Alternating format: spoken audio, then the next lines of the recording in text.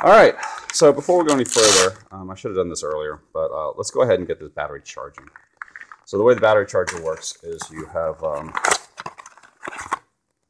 a US plug. Sorry, the occasional European customer. You can, but it's 220. Apparently, it is advertised as being able to handle 220, 240, I believe, AC. So you just need the right kind of adapter, and it should work. So you get this out.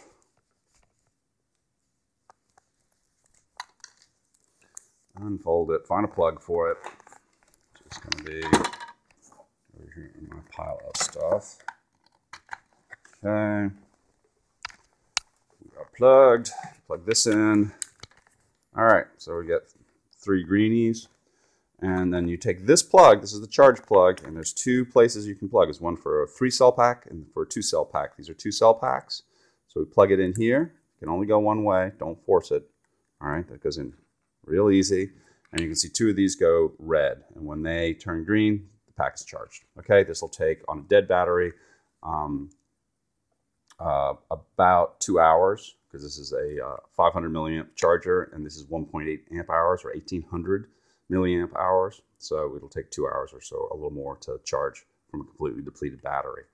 These aren't completely depleted batteries. They ship typically at 70% charge. So that won't be that big a deal. And if you didn't put it on charge right away, you can run the motor a little bit, but don't go fly this a bunch until it's fully charged. All right, it should take less than an hour to fully charge. All right, so that's over here charging safely. Another point about charging is that these batteries can explode. It's very rare nowadays, but there have been a lot of fires and cars burned down and houses burned down because these batteries get plugged in the wrong kind of charger, or they get punctured, the outside gets punctured. So if I put this knife through this right now, it would catch fire. It would oxidize and send a lot of smoke and can start other fires. The fires aren't that bad in and of themselves. It's what they catch on fire. They're really smoky and scary looking.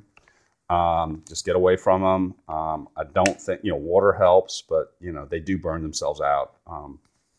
And, just sort of watch it. I wouldn't do anything like touching it or anything like that. A great thing to do is have a charging receptacle that will keep you from having problems. I use from my lovely niece. She made me sort of towel-like Brooklyn Aerodrome bowl of ceramic.